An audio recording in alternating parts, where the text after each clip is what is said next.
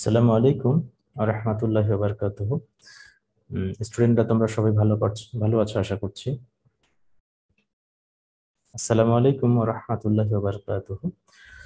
ছাত্রছাত্রী আশা করছি তোমরা সবাই ভালো আছো। আজকে আমরা ডিভিডেন্ড পলিসি অধ্যায়ের ক্লাস নাম্বার 5 নিয়ে তোমাদের সামনে উপস্থিত হয়েছি। আজ আমরা শিখব ডিভিডেন্ড পলিসি অধ্যায়ের অত্যন্ত গুরুত্বপূর্ণ একটি ফর্মুলা নিয়ে, সেটি হচ্ছে মডেল। আমরা বিগত লেকচারগুলোতে দেখেছি ওয়াল্টার মডেল এবং গর্ডন মডেল নিয়ে। আজকে আমরা মডেল নিয়ে আলোচনা করব, যেটি বিগত সালের পরীক্ষাতে এসেছে। সো আমরা কথা না বাড়িয়ে চলো শুরু করা যাক। তো শুরুতে আমরা জেনে নিব মডেল আসলে কি এবং বলতে কি বোঝায়। তো মডেল আমরা জানার চেষ্টা করব। ডিভিডেন্ড পলিসিতে মডেল বলতে বোঝায় মডিগিলিয়ানি এবং মিলার। তো মডিগিলিয়ানি এবং মিলার আমেরিকার খ্যাতনামা অর্থনীতিবিদ 1961 সালে জার্নাল অফ বিজনেস পত্রিকায় অক্টোবর সংখ্যায় dividend policy growth and valuation of shares শিরোনামে তাদের একটি প্রবন্ধ প্রকাশিত হয়। এই প্রবন্ধে তারা লভ্যাংশ সিদ্ধান্তের অপ্রাসঙ্গিকতার পক্ষে জোরালো যুক্তি উপস্থাপন করে। পরবর্তীতে এই যুক্তি মডেল নামে সারা বিশ্বে স্বীকৃতি লাভ করে। সো মডেল বেশ কিছু মতামত উপস্থাপন করে। তার মধ্যে আমরা বেশ কিছু মডেল উপস্থাপন করে, যেগুলো আমরা ধাপে ধাপে সূত্র আকারে দেখব, যেমন number of new issue share, external financing, market value তথা ইত্যাদি ইত্যাদি। তো আমরা ফর্মুলাগুলো দেখে নেব। মডেলের number of new issue share সংক্ষেপে আমরা ডেল্টা এন নামে চিনি। তো এটা সূত্র হচ্ছে I minus E plus N into D one ভাগ ডি ওয়ান। এরপর এক্সটার্নাল ফাইন্যান্সিং হচ্ছে I minus E plus N into D one. Market value of the farm, যেটাকে ভি দ্বারা প্রকাশ করা হয়, এটা হচ্ছে N into delta N plus delta N into P one minus I plus E divide by one plus কে ই। কে ই মানে হচ্ছে cost of equity. Present value of the share, আর কথা value of the share সংক্ষেপে P not. এটি সূত্র হচ্ছে P one divide by one plus K E minus D. তো আমরা abbreviation গুলো দেখবো। অ্যাব্রিভিয়েশন গুলোতে আছে ডেল্টা এন মানে হচ্ছে number of new issued share, R I হচ্ছে নিউ ইনভেস্টমেন্ট, ই হচ্ছে আর্নিংস অর প্রফিট, ভি হচ্ছে market value of the farm, P not হচ্ছে present value of the share. এছাড়াও আছে পি ওয়ান বলতে আমরা বুঝি যে market price at the end of the year, অর্থাৎ নেক্সট ইয়ার। এন হচ্ছে নাম্বার অফ শেয়ার বা এনএস, আর হচ্ছে internal rate of return oblique required rate.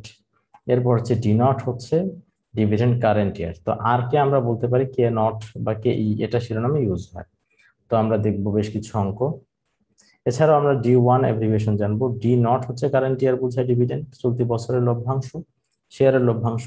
D one হচ্ছে বছর শেষে বা পরবর্তী বছরের লভ্যাংশ। একইভাবে পি নট বোঝায়, পি নট মানে আমরা বুঝবো যে চলতি বছরের লভ্যাংশ বা বিগত লভ্যাংশটা। পি ওয়ান মানে হচ্ছে পরের বছর বা বছর শেষের লভ্যাংশটা। তা চলো আমরা একটা অঙ্কের মাধ্যমে সব দেখবো। এছাড়াও কে ই মানে dividend rate, cost of equity এবং ক্যাপিটালাইজেশন রেট প্রভৃতি ইত্যাদি ইত্যাদি। তো চলো আমরা একটা অঙ্কে যাই। ফ্যামস company has outstanding 10,000 share, 1,00,000 share. ফ্যামস কোম্পানির 1,00,000 শেয়ার আছে। দ্য কোম্পানি নিডস টাকা 7,00,000 two financing it's investment.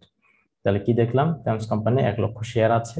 The company needs টাকা 7,00,000 two financing it's investment for which টাকা 1,00,000 is available out of profit. Company প্রয়োজনীয়তা ফিল করছে 7,00,000 টাকার অর্থায়নের জন্য, এবং এটা বিনিয়োগ করলে কোম্পানি লাভ করবে 1,00,000 টাকা। তাহলে কি দেখলাম? যে কোম্পানির 1,00,000 শেয়ার আছে, তাদের আরো 7,00,000 টাকা দরকার বিনিয়োগের জন্য, যেখান থেকে তারা 1,00,000 টাকা আয় করতে পারবে। The market price per share at the end of current year is expected to B 150। অর্থাৎ শেয়ারের বাজার মূল্য, প্রতি শেয়ারের বাজার মূল্য হবে বছর শেষে সেটা হচ্ছে 150। ডিভিডেন্ড রেট বলছে 20%।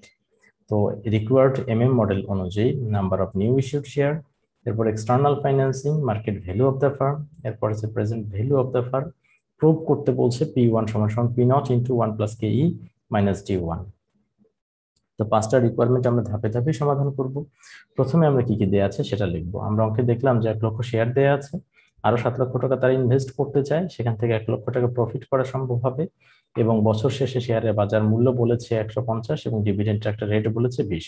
তো গিভেন দিয়ে আমরা লিখবো প্রথমে নাম্বার অফ শেয়ার 1,00,000, শেয়ারের সংখ্যা, এরপর হচ্ছে নিউ ইনভেস্টমেন্ট অর্থাৎ নতুন করে ইনভেস্ট করতে চায় 7,00,000, সেটি আমরা লিখলাম আয়ের মান, আর ই হচ্ছে 1 লক্ষ টাকা, অর্থাৎ ওই প্রফিট হবে, অ্যাভেলেবেল প্রফিট হবে 1 লক্ষ টাকা, সেটা আর্নিংস হিসেবে আমরা লিখবো।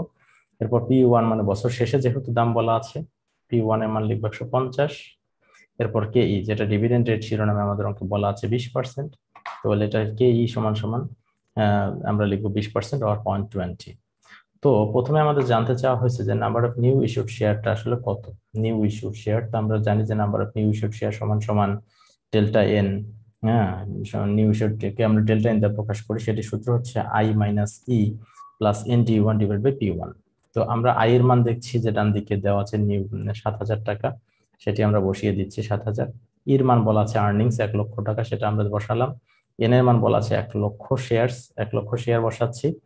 T1 অর্থাৎ ডিভিডেন্ডের কোনো কথা এখানে বলা নাই, কোথাও বলা নেই, জন্য ডি এর মান 0 ধরে আমরা বসাচ্ছি।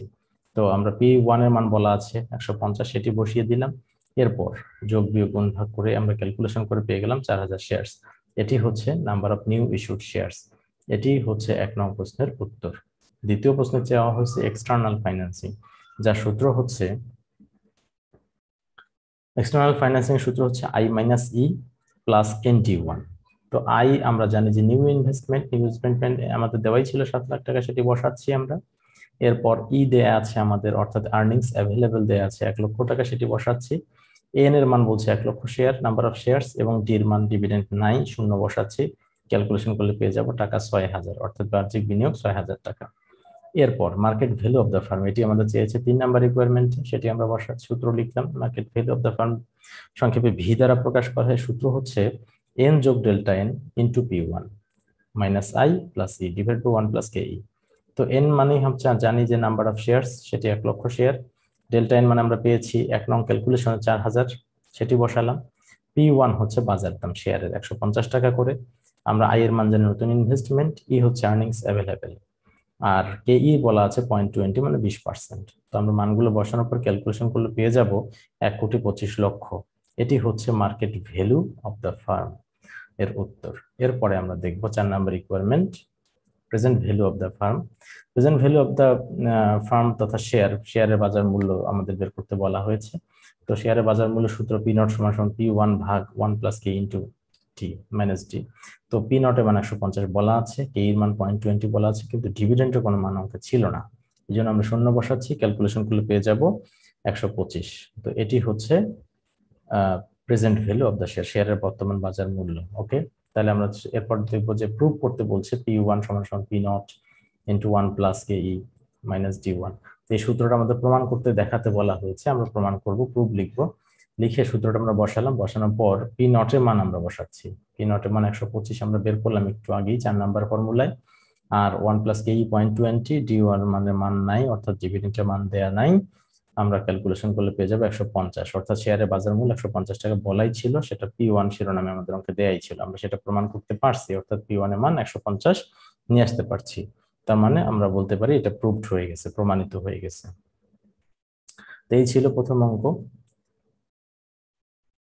Thanks for watching this video. If you feel better, then please like, comment, share and subscribe this channel.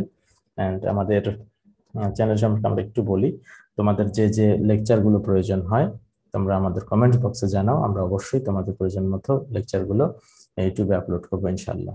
তো তোমরা সবাই ভালো থাকবে, সুস্থ থাকবে, আর এই সময় তোমরা নিজেদের যত্ন নেবে, যত বেশি পারো পড়াশোনা করবে। আল্লাহ হাফেজ।